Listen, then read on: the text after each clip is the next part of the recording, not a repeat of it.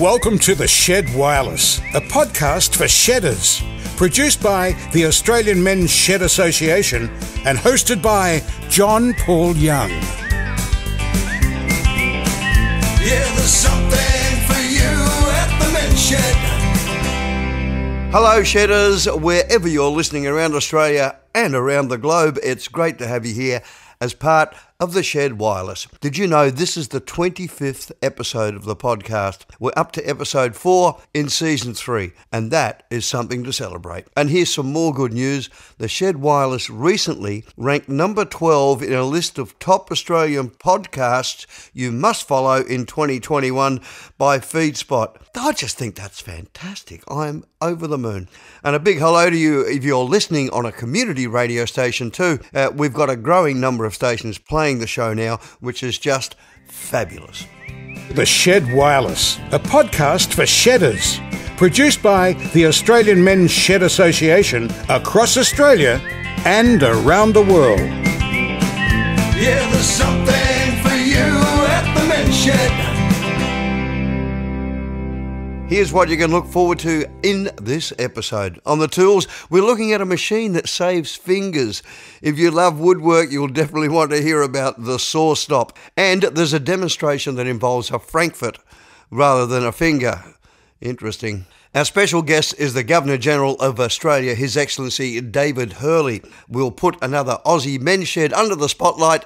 This one's in Western Australia. Rip Woodchip is feeling a chill in his bones, like most of us, no doubt. And it's the final instalment of our Ask the Doc series on pain management. In particular, we've been looking into opioid pain medications, otherwise known as opiates. What if you have chronic pain and your doctor wants you to try something new?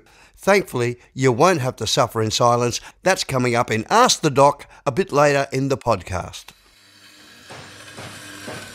On the tools, on the Shed Wireless. I've got to tell you, the tool we're looking at today is pretty incredible. It's called a saw stop. It basically prevents you losing a finger. And it does this by shutting down the blade 10 times faster than an airbag goes off in a car crash. Pretty impressive.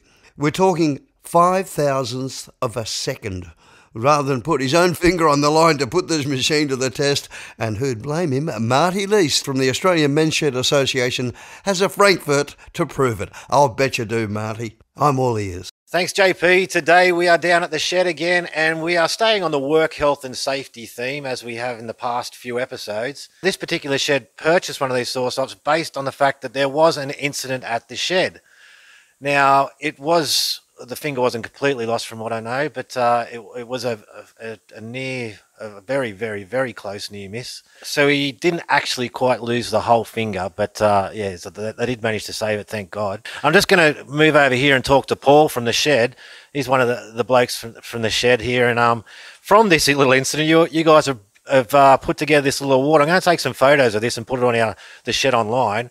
But we've got the Safe Shedder of the Year award, which is actually it's a plaque. It's got the blade with one of these breaks from the saw stop on it, and this has got we've got Paul Blanksby on 2018 was presented with this award. Michael Croft 2019, Ian Jackson in 2020. So how did this award come about, mate? Well, this came about after the incident, and we decided that we wanted to draw a line in the sand that we didn't want to have any more incidents like this.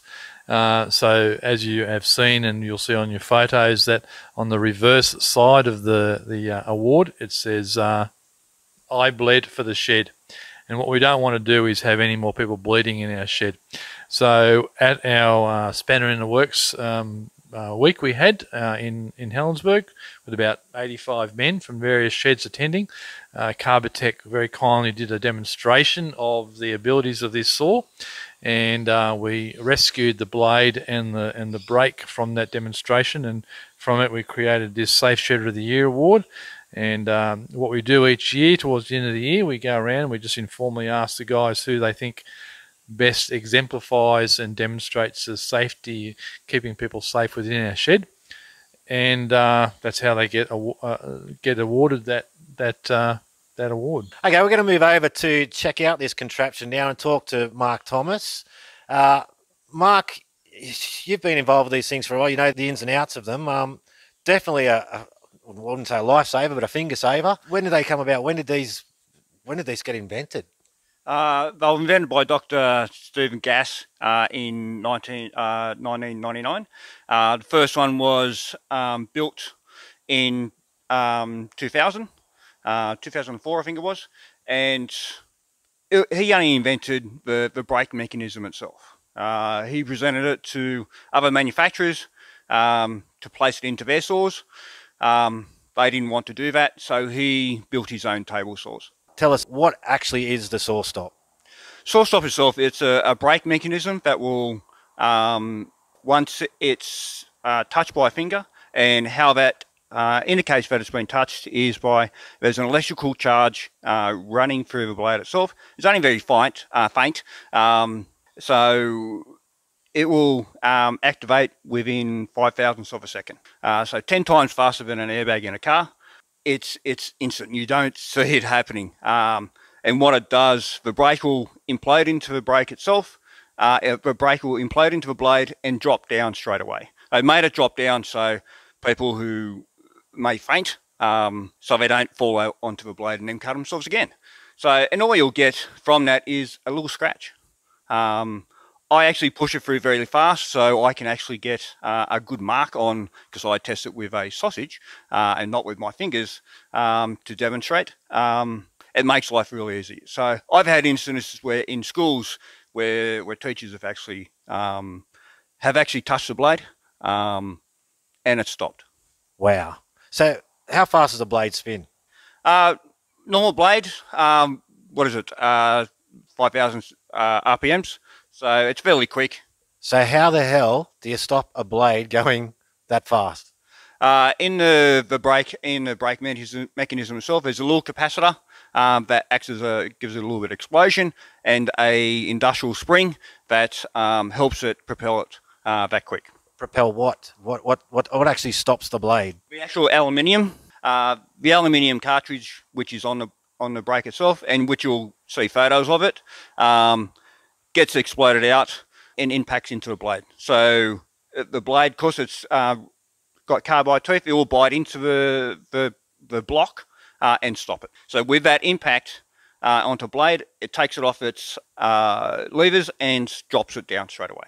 Have you sold many of these to sheds across the country, do you know of? We've sold quite a few. There are still some reluctant in doing it. I think mainly because of they feel that it's the added cost of replacing a brake is expensive, but it's actually not. I don't have many sheds firing the brake off accidentally. Just the old trainer fork just has to change slightly. Any conductive material, because that'll absorb some of the charge, because you're touching it, will activate the brake. So, okay, so once the brake's activated, as a near miss or an incident, whatever, the brake's activated, the whole mechanism stuffed, is the blade stuffed? What is this whole saw stuffed? What's the go? No, the saw isn't stuffed. All it does, you can take the blade and the brake off. You'll have to replace the brake on it. You don't have a choice in that. And how much is a brake to replace? The brake is only $130. Not much of a price for a saved finger. Like the ambulance is going to cost you more than that, isn't it? The ambulance, it's not just that monetary value, it's a lifetime of not having to deal with a finger. You'll get a scratch, you'll have a good memory of it happening, and you may need to change your undies, but after it goes off, but it's fine. You're backed away, within a couple of minutes you can reset it again and away you go.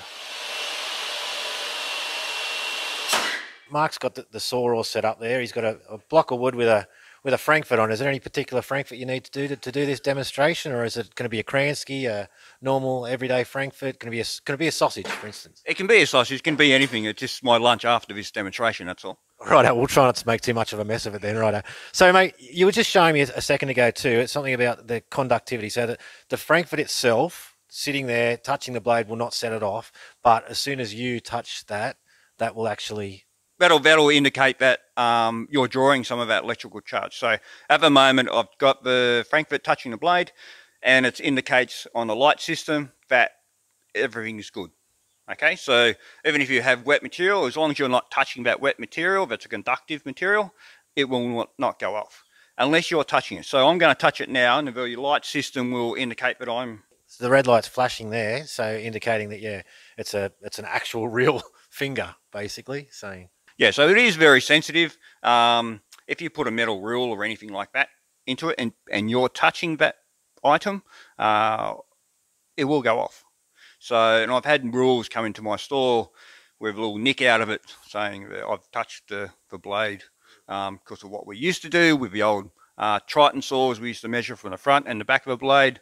It's just the way things were done back then. So it does, but if you're touching a piece of timber and put it in there, it doesn't set it off.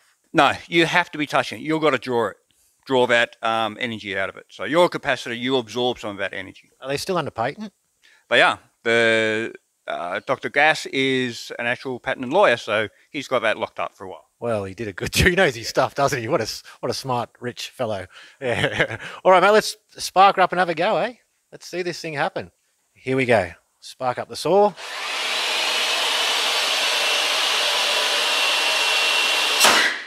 Oh, my goodness, I just almost jumped out of my skin. Holy, I've never seen that before. That is crazy. I'm shaking. There's just a tiniest little nick. Would probably hardly even draw blood on that thing. The blade is completely down. The blade was probably up about 3 inches before, would you say? Now it's just completely down into the machine, gone. You can't even see it.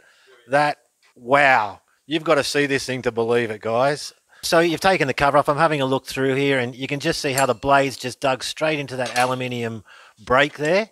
And it definitely does the job. So is the blade still going to be okay, or is it you'd recommend just changing the blade? Or I always recommend to take it to a saw doctor and get it checked out. But you can still use the blade. Usually if you take the brake off straight and don't try and wiggle it off up and down, it normally comes off okay. Unbelievable.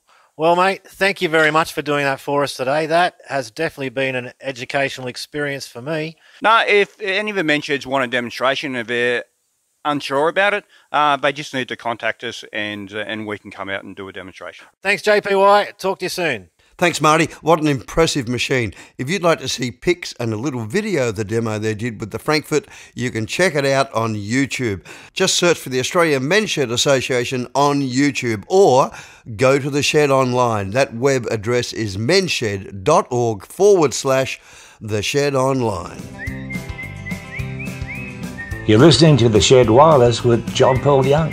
It's a podcast for shedders. So shed all your cares and woes and listen in. Yeah, there's something for you at the Men's Shed. As you might know, the Shed Wireless was first created a bit over a year ago. It was brought to life in a backyard shed not long after this thing called COVID started shutting down sheds and life as we once knew it. In those early days of the pandemic, this brand new podcast for shedders made a little piece of history. We had the Governor-General of Australia, His Excellency David Hurley, join us for his first ever podcast interview. He's actually a patron of the Australian Men's Shed Association, and we're very proud to have him. And he's a really genuine guy, and he's a bit of a deep thinker. I thought it was time to invite His Excellency back 1 year down the track. Lovely to meet you, Your Excellency. John Young here. Hey, John, how are you? I'm fine. Couldn't be better. Join the club. I was wondering how you have personally found the challenges and the changes that have been brought on by the pandemic. Yeah, it has impacted the way we work, as you can understand. If you look at the sort of 4 areas of work or in the task of being Governor-General, one is the constitutional, the ceremonial, the Commander-in-Chief, there's ADF, and then community engagement. And as critical as the first 3 are, community engagement takes up sort of 85-90% of our time. So when the pandemic hit March last year and we couldn't travel, that really made it, well, how do you do this job if you're not out meeting the public? And so like many other organisations, we had to quickly turn around and move into the virtual world to communicate with people, keep in contact. And so we did that. and I think we did that quite successfully for about 4 or 5 months. Now we're back into travel since about November last year, just keeping our eye on what's happening around the country, but back into a fairly busy visit program again. Have you had your COVID vaccine yet? I've had my first AstraZeneca one, and I think I'm due for my second jabs next week or two. So getting close to having it completed. Okay. Yeah. Now, do you think the past 12 months has changed you at all? Maybe a bit more technically savvy, I dare say. No, not in any great sense. I mean, there's a bit more time for introspection, because again, in this job, we're busy, 3, 4, 5 nights a week with receptions or attending charity dinners or functions and presentation award nights, all those sorts of things. Mm-hmm. So getting our nights back was a real shock to us. I mean, what do you do at night time when you're not working? So, that gave us a bit of time, I think, for thinking about the job itself, about where we are in life, the people we've met, how do we change? Does there need to be changed the way we go about doing business? So there were a lot of good conversations there, and I think it doesn't necessarily change you, but it certainly created an opportunity to have those conversations in a bit more depth and detail than might normally be the case. Yeah, so you've had a bit of time to analyse what you've been through and how you can improve things in the future. Yes, yeah, and I think I'm very conscious of the impact that lockdowns are having on people in terms of mental health and their worldview, in a sense. We spoke on Friday last week with Headspace and Red Cross down in Melbourne, just to get a sense how the Melburnians and Victorians are responding to this latest lockdown. And there are, I think, very important concerns with our younger generation, the teenagers, final year school, youth, and so on. And I think that's something we really need to be paying a lot of attention to, and making sure that they don't.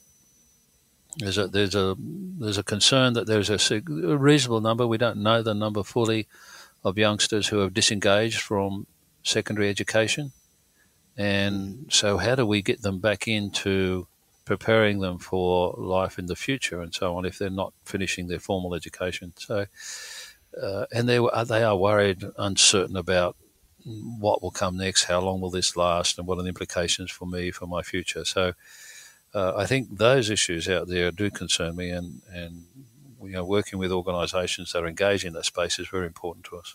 Now, can we reminisce a little bit? I read that your father was a steel worker at Port Kembla and your mother worked in a grocery store. Now, would you say that was a typical sort of an upbringing back then? Oh, I reckon so, yes. I mean, we grew up in the Illawarra, Wollongong way. We were all the same there. We very, very much a multicultural community when I went to school, because we were right next door to the steelworks. So in those days, the steelworks employed over 20,000 people, and there were Yugoslavs, Greeks, Italians, Spaniards. Yeah, it was a real mix. So to me, it seemed perfectly normal lifestyle growing up. Play rugby league, play cricket, go down the beach, those sorts of things. It was all nothing amazing, but we're so fortunate to have that lifestyle. Yeah, well, I do have fond memories of visiting the Port Kembla Steelworks when I was an apprentice. Right, it was part of the curriculum at Tech, as it was back then. It's now TAFE. TAFE, yeah. I joined the army, so I didn't have to work in the steelworks. What do you do in the way of your hobbies or downtime when you're not being a VIP? How do you relax? That's important. I keep fit. So in the warmer months in Canberra, I cycle on a road bike and so on. And then in winter months, I go to the gym every morning and spend 45 minutes to an hour there. Because I've learned through life, you want to do these sorts of jobs and you got to be busy, you've got to be fit. Yeah. And that's important to me. If I can get 9 holes of golf in once a month, I'm really thinking I'm fortunate. So my golf game is not improving. I'm a beekeeper, so I've got to look after my bees. I've got 3 hives. Oh, that's wonderful. Yeah, got 3 hives here, so they get a bit neglected at times, I'm afraid, but that's important. And we use the honey here in the house and so on. Oh, terrific. Yeah. And then I have 3 adult children, so keeping in contact with them as best we can. And waiting for grandchildren, no doubt. Well, we have one 18-month-old little have one? boy and another one due in September, first week of September. Congratulations. Thank you. No, it's That's real, terrific. as they say, it's a real step change in life when grandchildren come along. Now, I was just going to ask you that you joined Duntroon around 1972, was it? Yes, that's correct.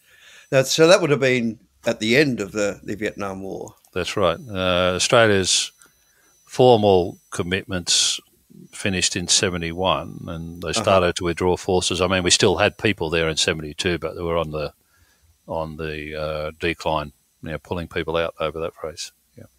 It must have been a very strange feeling being involved in the army at that stage, because public opinion was very divided, in those days with the war effort. Certainly was. So when I was a kid at Duntroon, you were conscious of it because in 71 I was a high school kid, and so you're listening to all the anti-war sentiments and the moratorium marches and all that sort of thing, and then next year in uniform, we had to be careful about how we carried ourselves in the public and all that sort of thing. But I never felt targeted at all. And Canberra, in one sense, was used to having the cadets there. Mm-hmm. There was a real sort of grudge, in a sense, between ANU students and the cadets, but that sort of played itself out in the sporting field and a few other odd frivolities. But in Canberra, didn't sense it that much. When I later on in life, 1979, I was the adjutant of Sydney University Regiment, and still then we didn't wear uniform when we went onto campus. So it was playing its way out. It lingered on, yeah. Yeah, it's playing its way out. Yeah. Yeah, indeed. Now, if there was one thing you had the power to change during your time as Governor General, what do you think it would be? Oh, that's a big question. I know it is.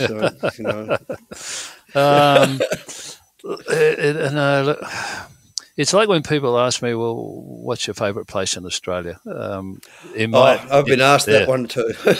In my job, there's no favourite. There's lots of favourites, but there's no favourite. Yeah. Look, I think there is so much we could do for youth in Australia who become disconnected. And, it's almost trite to say they're our future, but they are. And so helping kids who have stumbled at school, or, in some kids we've declared that they're not educatable, which is a terrible thing to say. So attacking those sort of societal problems, out-of-home care, foster care, Indigenous disengagement, or not even disengagement, not being engaged as young people in our community, and not opening doors for people. I often say, look, this is not about opening doors for people. It's showing people, young people, how many doors there are to open in life. And you are capable of opening any of those you put your mind to. But it requires hard work, it requires education, and so on. So if I could wave my magic wand, I would sort of lift that generation, that younger generation up, and give them the direction and the desire and the support they need to go out there and be themselves and get out of some of the sort of traps they find themselves in at the present time.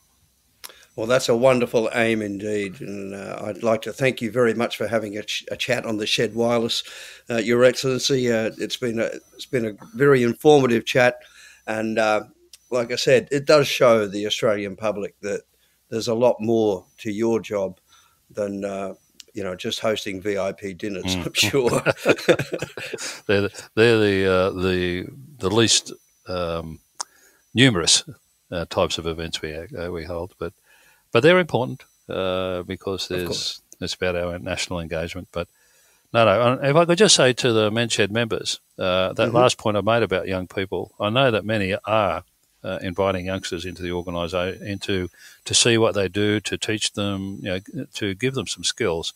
I think that's really important work. That sort of outreach into the community, to link with the younger generation, pass on knowledge, is really critical, because there will be kids out there who live in families where no one owns a tool set. Yeah. You don't do the little jobs around the house and so forth. And so engaging those kids from school, you don't have to specifically target that group, but just getting kids in from school, you never know how that's going to play out in the future. I think that's a very good idea, and I think that's something I might even put to the boss of the Men's Shed. It could be a nice little program to go ahead with. Brilliant. Thank you very much, Your Excellency. John, thank you very much for your time, and best wishes to all the Men's Shedders out there.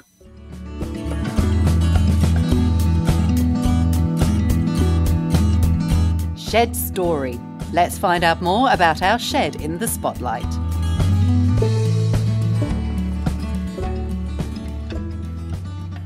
It's time to put another Aussie shed in the spotlight. This shed has had a lot of involvement with youth programs, and I'm very excited about that. And it's a shed that happily exists with male and female participation.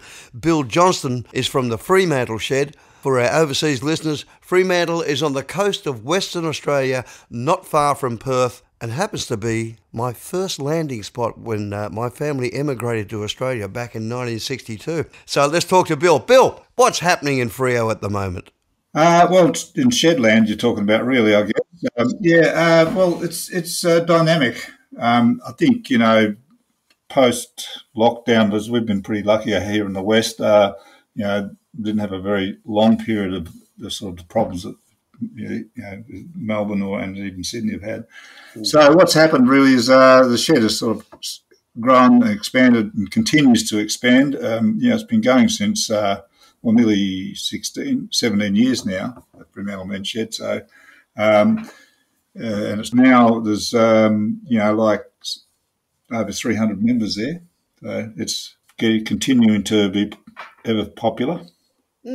Yeah. So you were a founding member, Bill? Yeah. I sort of came back from a place called Nambucca Heads, which you know, I guess. After doing I was doing a research thing for the Education Department about what engages young guys, and I come across the shed at Nambucca Heads, and my wife and I were on a bit of a camper band holiday as well, and thought I'd stay there for a day or two, and then I would stay for an hour or two, but I'd end up staying a couple of days and seeing that they were working with a local high school with kids who are disengaged, and that was of high interest to me. But also Nambucca's pretty close to, it was a sort of similar thing to Fremantle. It's a seaside place where it's got a cohort of people who are from all sorts of walks of life, some really challenged and others quite well off. So it struck me that you could almost transpose that model to Freo. And so when I came back and told a couple of friends, one being Alan Gowland, who's my closest friend, and he is a carpenter, he said, well, this is a no-brainer, isn't it? Let's see if we can get a shed working in Freo. So we got a little group of about 10 or 12 guys and founded the Freo Men's Shed. It took a long time to do that, of course, because no one had heard much about them here. There were a couple of sheds in the country, that had been going a long time. They were sort of just for the local guys, and we just started, I think we probably could claim having started the first community men's shed, like where all the guys are the members and they decide on what goes on, etc. In WA. But so that's how it started, was a little group of 12, and it was a long road to even get a building then, and we found a little one. So do you want to hear all about that as well? Yeah, sure, why not? But before you go on about that, do you have a program that involves youth over there? Yeah, we do often regularly.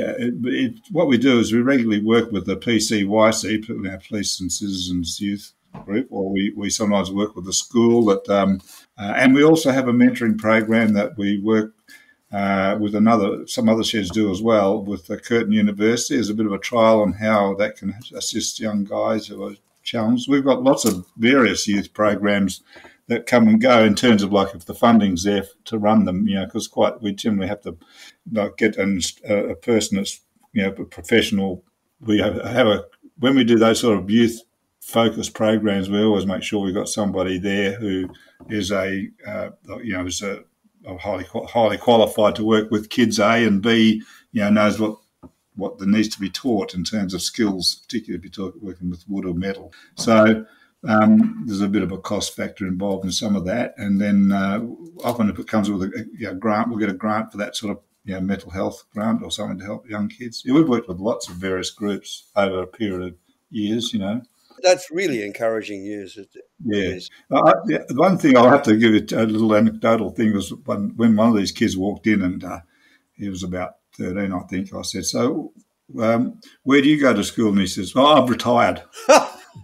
I've retired from school, and we thought we've got a bit of building here to do. But my mate Alan was, as I said, he was a carpenter, but he also was a trade lecturer, and in the past life, and he was really great with these kids. He sort of like would give them, like a thing like just say cut a piece of wood, and then he'd talk about them. He'd say, "Oh, now cut across the diagonal," or just measure across the diagonal. And he was teaching them maths, the application of maths in a practical sort of way. Of course. And they don't realise they're even learning it. But they learn what a diagonal was. They learn how to use the tape measure properly. And some of these kids, we're doing designs on this wood to teach them how to nail. So they're getting a nail, and Alan was showing them how you hit a nail in, hit the cleat nail in, and they would say, "This is a stupid sort of thing." And suddenly they've got the whole idea, and they'd be doing things like, making those designs, actually indigenous designs, using the wood block, using the nails as a dot painting sort of thing, which is amazing, very creative. And a couple of those kids walked out of the shed after the first day holding their wrists because they had tendinitis from nailing so much. So, What is the main project at the moment at the shed? Well, at the shed, we've got a number of community projects going. One of the big ones is recycling booths or bins that some of the councils are chasing. They're quite, they've got three sections, one for plastics, one for sort of glass, and another one for cardboards and papers. And a lot of councils are obviously putting these in private, in the public spots. So to raise funds, we help them with that. We make those. Fremantle Council have been really good to us as well. So what we do there is we have a weekly clean team of these guys.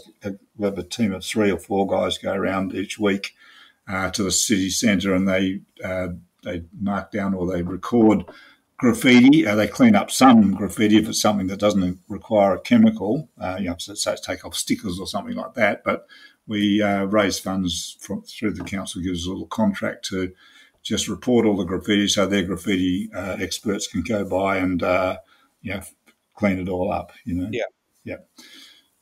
I should have mentioned too that we have over 300 members, but of those, there'll be 70 of them are women. So we've moved to embrace the fact of having women in the shed.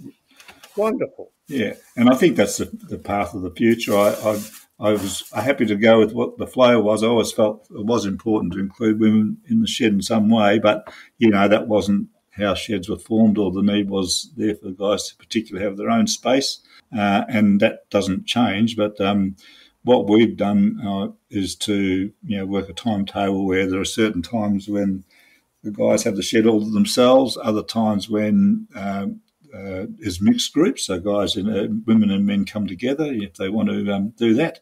Yep. And then there's a couple of times, one night a week in particular, it's a she shed, that's what they named it.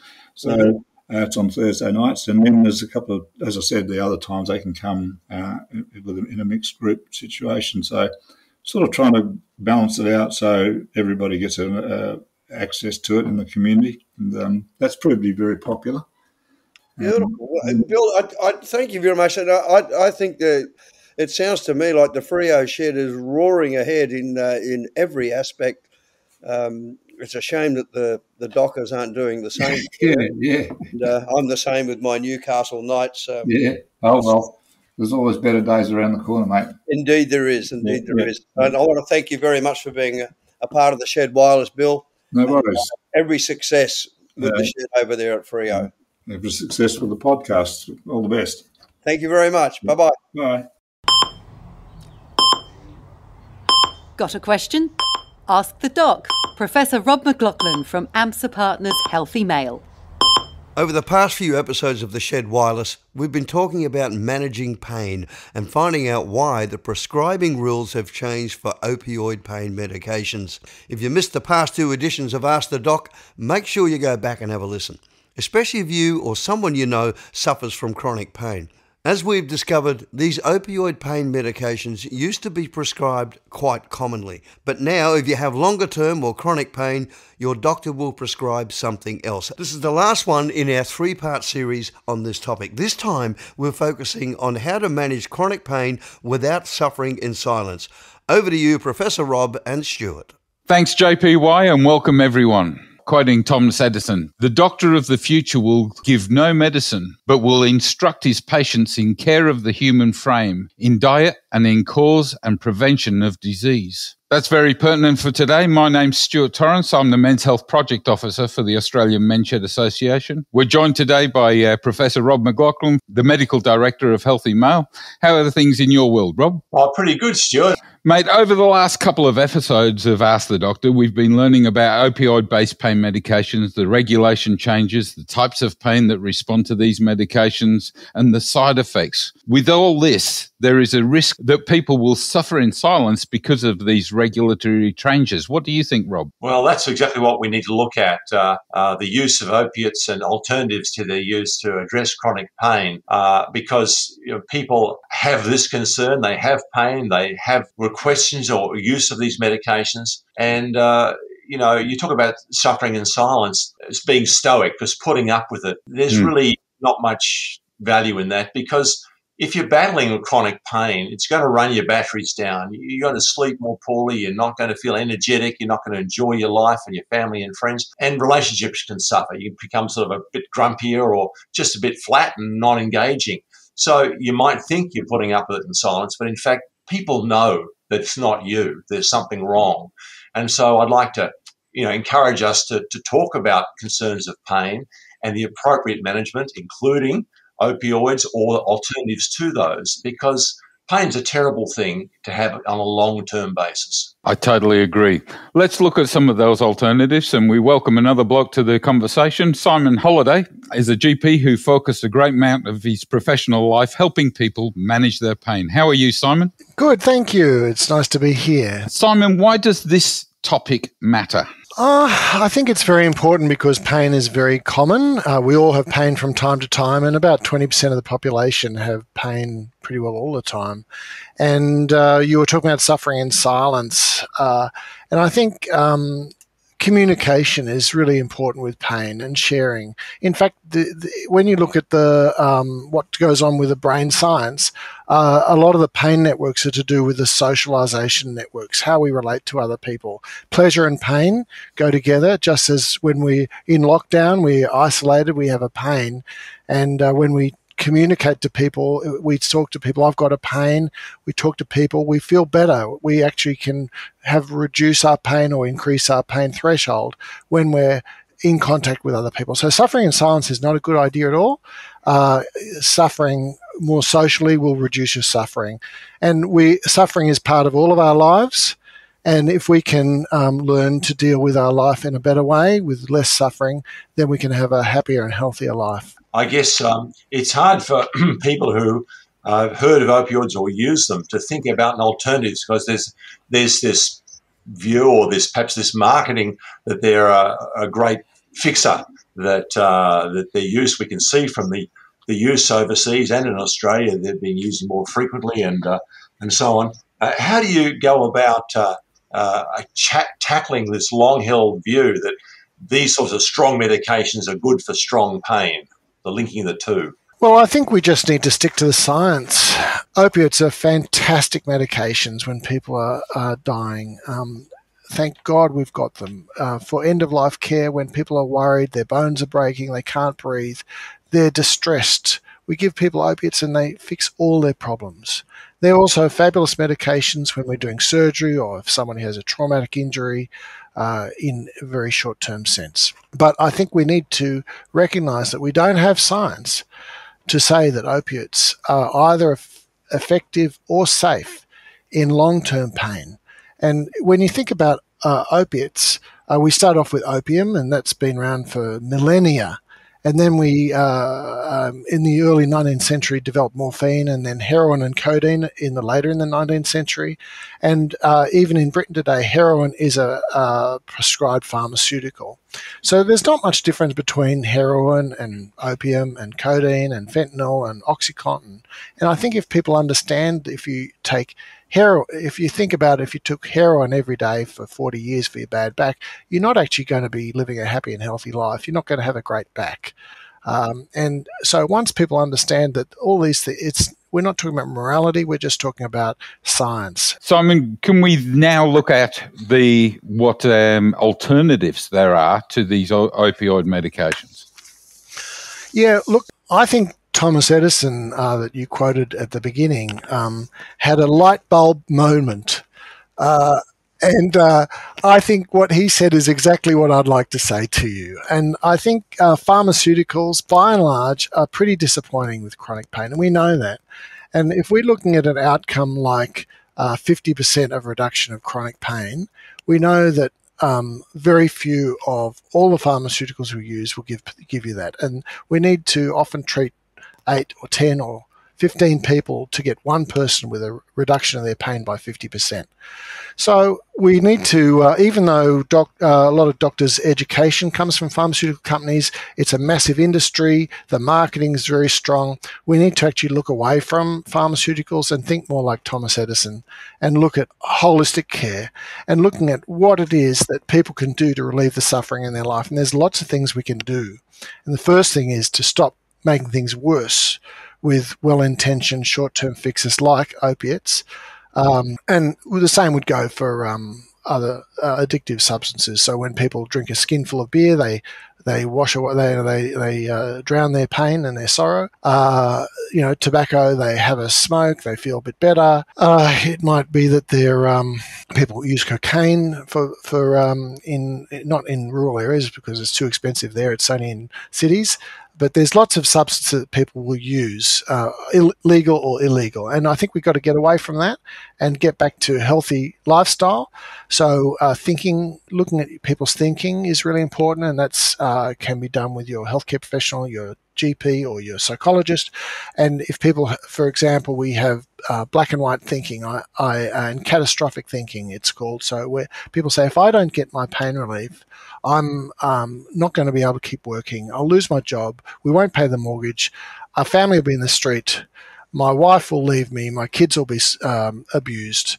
I must have my opiates because this is directly going to happen straight away. So this is a unhelpful thought, and this is where someone has got to look at their way they're thinking and how we feel. We know that depression is a real driver of pain, and so if someone is depressed, they've got to deal with that, and you can deal with that with a pharmaceutical or non-pharmaceutical fashion.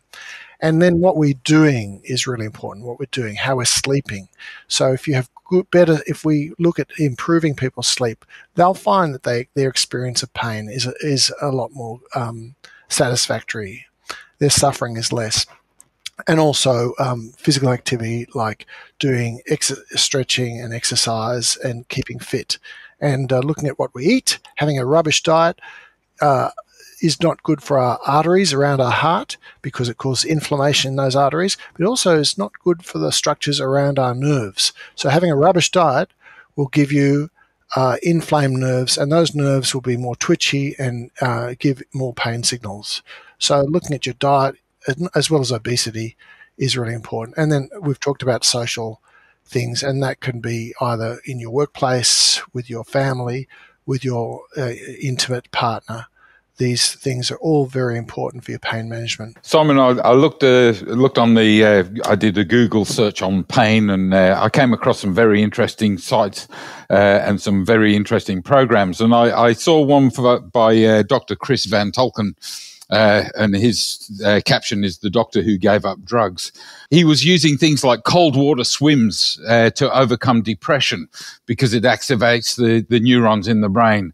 He talked about doing yoga, light yoga programs for things. These are the sort of alternatives that we should be looking at, looking outside the scope of medicine and looking to what we can do personally for our own bodies, i.e. you mentioned diet and exercise. I think they're very pertinent. Look, I don't want to do myself out of a business here.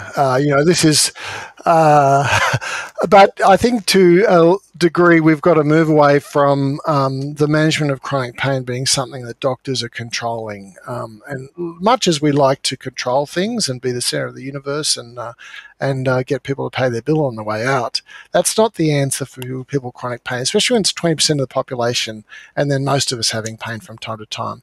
So we actually think we're actually talking about self-management and active self-management, where people actually start to regain control and stop being controlled by pharmaceuticals, or actually by waiting for a doctor to wave the magic scalpel or write the magic script to fix their pain. And because when people have had pain for months or decades, the chance of somebody coming along with a magic scalpel or a magic script fixing them is really unlikely. Yeah. Simon, I know you've got to go. You've got to run a COVID vaccine clinic, and that's very important. We thank you very much for that. So, Rob, what would you do in regards to maybe tackling someone's chronic pain? How would you do yours? That's an easier question, although it's difficult also. Always think about yourself. I would take from this, don't be simple about it by thinking, it's in a bottle. The fix is in a bottle. It's a bottle of opioids. It's not. It's more complicated. I have to look at, first of all, I have to talk about it. I have to share the problem with my family or my GP, and then think broadly about it. What is it that is stopping me from being happy? Is it just the pain? Are there other things happening? Am I sleeping well? Personally, we join a community choir. That makes me happy. All sorts of things you can do to make your circumstances better, and the pain will get less. But it's not a simple question of coming out of a bottle. That's what I take from this. Fantastic. Rob, once again, been great talking to you. It's been great chatting with Simon. It's always great to get together on Ask the Doctor. Thank you very much, one and all, and we'll see you next time. Thanks, Stuart. For a great range of resources and tools to help you live well, head to the Spanner in the Works website. You can just search it up or go to malehealth.org.au. Everything you hear on the Shed Wireless is created to inform and is not intended to be a substitute for personal advice from your doctor. Well, a big thanks to the crew. You just heard from Dr. Simon Holliday, Professor Rob McLaughlin from Healthy Male, and Stuart Torrance from the Australian Men's Shed Association. By the way, to mark Men's Health Week here in Australia, we're going to release a couple of bonus Ask the Doc podcast playbacks. Try saying that with a mouthful of marbles. So make sure you hit subscribe on your phone or computer. Then they'll just pop up on your device when they become available. The first podcast playback covers erectile dysfunction. This was a seriously worthwhile edition of Ask the Doc we recorded way back in Series 2. The second one is about the shocks of aging. They're quite short and they're packed with useful information. Both of them are hosted by Aaron Carney and Professor Rob. So I hope you enjoy listening to those too. Now it's time to talk fishing with Butch. Well, the last time we spoke to Butch, we did give a hint that we were going to talk about doing some fishing things with your grandkids. And Butch is right here, right now.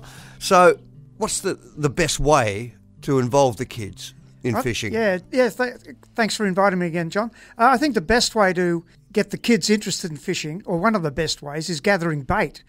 If you remember back in the day, your dad probably took you out the back garden or somewhere with a spade and grab some worms out of there. How much fun was that? The first time I ever went fishing of any kind was in Glasgow, with a little net. Yep. On a stick. Yep. And skimming the water for tadpoles and anything that was in the water. You're just trying to grab it. Yeah. Yeah. Well, that's it. That's what I'm getting at. So if you're inland, for example, you can go to somebody's farm and catch those yabbies, those freshwater yabbies.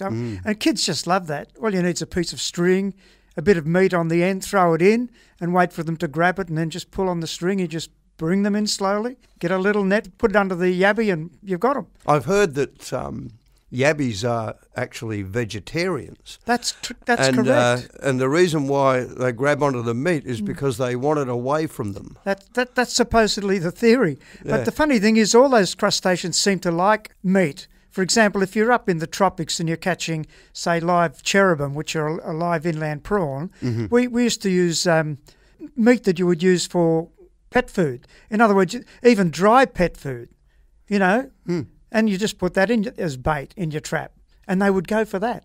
And other people would put soap, and that would work. So there's something in the soap, some sort of oil, fat. But remember when we went fishing up in Lake Tinaroo, and we were getting those red claw. And remember the guide said, forget all that, we'll just put pumpkin in. Remember? True. And he used pumpkin. Yeah. And the good thing about getting them with pumpkin, they didn't eat much, but they still come into the trap. So that's the vegetarian part of it. Right. But anyhow, getting back to gathering bait in inland, so you've got things like grasshoppers too. People, you know, kids running around with a net catching grasshoppers. Yep. How good is that? You know, and crickets. And they'll catch everything, trout, mullet, all that sort of stuff. Yep. And then if you're on the ocean side anywhere, you know, where there's a beach or something, I'd be looking at getting them catching beach worms. Now, I've never caught one myself, but there are experts out there. And if you show a bit of interest, you'll see someone on a beach waving a stocking around on the water, and you'll go up and it'll be all smelly. And you'll think, what are you doing? And they'll say, oh, we're getting beach worms. If you get your grandkids down there, they'll just love that. They'll just watch the guy pulling these beach worms out. And if they get good at it, they can do it themselves. And, of course, in estuaries, there's the everlasting prawn. Oh, absolutely. How much fun is that prawning at night, eh? Yeah. As kids. Well, not even as kids. I mean, later on. Oh, exactly. The thrill of the catch never leaves you, even though it's a tiny little prawn. It's just, got it. And there's also, you're likely to get a couple of blue swim crabs or a couple of squid. But the good thing about these days is, for kids, you could do that just wading. And these days with LED headlight torches, you don't have to have those complicated kerosene lamps we used to use. Indeed. We used to pump them up. They were really awkward and heavy, and they were dangerous. But now you just buy an LED lamp from Bunnings or somewhere, stick it on the kid's head, turn it on, and you've got instant light. Yep. You need a broad sweep of light, and it needn't be powerful. Yep. You can always see them because you see their little eyes blinking with the reflection of the light in their pink eyes, haven't they? Yeah. Exactly, yeah. Now, what else is... so we've done insects, prawns... we've got freshwater yabbies. Now we're talking about pink nippers, which are the saltwater yabbies that you pump up.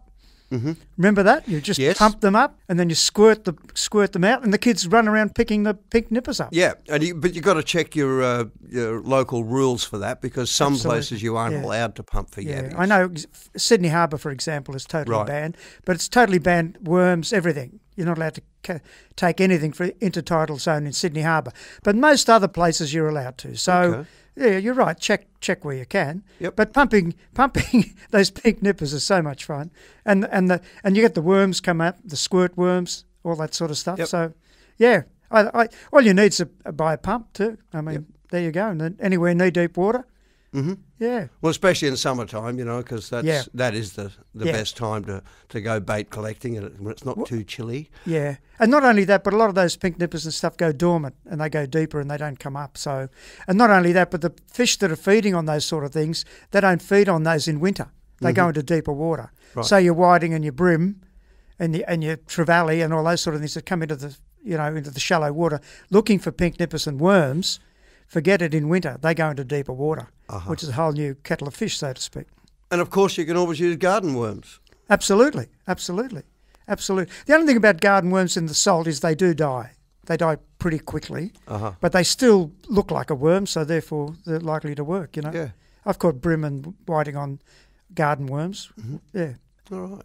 Well, I think we've sort of covered that. Now, we'll sign off for this week. In our next little chat, seeing as it is winter time, it is. We'll talk about some winter fish and winter fishing. Okay, fantastic. Okay, thanks again, Butch. That's okay.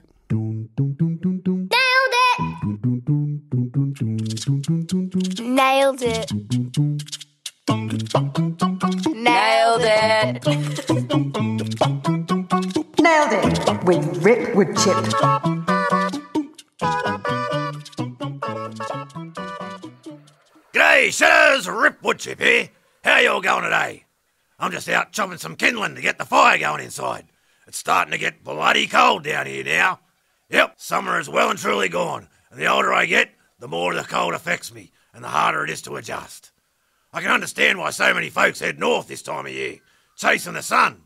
It gets that bloody cold down here some years, you could fart snowflakes. I realise that all the seasons have their own assets and liabilities, but winter's definitely got to be me least favourite. I hate getting out of me warm bed of a morning and spend most of the day looking forward to getting back into it. It takes me an hour just to get the joints moving and me body going in an orderly fashion just to put the kettle on. It's like trying to start the old Fergie TE20 back in the day. I guess I don't mind cuddling up to the missus by the fire of a night with a glass of red wine, but that's about all that's good about it. I spend most of the winter looking forward to the spring. Yep, spring suits this old codger down to a T. It's always been me favourite. It's literally like a breath of fresh air when it hits, and a good reminder that you survived another winter. And you can come out of hibernation and get outside and defrost the extremities. And then summer comes along and you're out battling the elements of a different kind, and sweating like a sumo wrestler in a sauna. I do love going for a swim every other day though, and soaking up the sun, roaming around in me thongs and budgie smugglers. It's like recharging the batteries. But the next thing you know, it's autumn again. And autumn's gnaw your ass to your elbow, really. It cools down a bit, but after spending 6 months of the year and thousands of bucks on fertilising and getting the yard just right, you have to watch it all start to fall apart around your ears as it all goes to weed again. It's certainly a colourful time of year, though. I'll grant you that. I guess it could be worse, though. We could be like the Darwinites. They only have 2 seasons, wet and dry. There's just no pleasing some people, is there? But having the farm all my life, the seasons dictated everything. Now it just means the difference between eating stews or salads, wearing a singlet or a skivvy, boots or bare feet. But it's the changes that make it all not so boring and make you appreciate what each has to offer, I suppose. I guess I'd even get sick of 12 months of spring. So I guess I should stop me bloody whinging and pull me thermals down from the top of the cupboard and just enjoy it for what it is. Bugger it. Pack your bags, love. We're going to Cairns. Well, that's it for this episode of The Shed Wireless. We're about to close the door. We're going to sign off. That's it. Speak to you next time. Bye. It don't matter if you work with wood or fabricating metal is the thing you understood. Whatever is your game, everyone's the same. Yeah, we can do it all at the men's shed. Short, fat, tall, skinny, hairy, bald. In the shed, it's welcome one and all. Share the skills you know. We're all having a go. There's a helping hand in the men's shed.